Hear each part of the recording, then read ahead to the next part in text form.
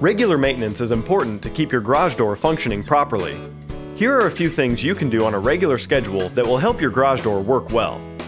For this project, you will need oil, brake cleaner, latex gloves, a step ladder, and a cleaning cloth.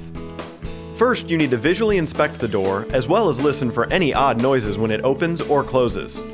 Additional safety checks include looking at the variety of springs attached to your garage door, looking at the tracks, cables, rollers, brackets, and hinges for any loose parts or broken pieces. If any of the moving parts of the door are broken, worn, or frayed, or if you hear any odd noises, you will need to call a technician.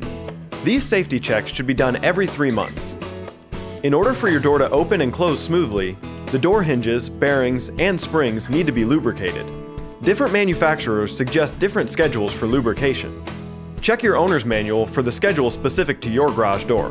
Motor oil or a light household oil can be used to lubricate these parts. It is very important that you do not lubricate the roller tracks or rails of your garage door. This can cause them to slip, which results in the door becoming unbalanced. The rails should instead be cleaned using a cloth and brake cleaner. Be sure to wear latex gloves while cleaning the rails. If you have any questions about this process, call On-Site Home Inspections at 801-770-2301.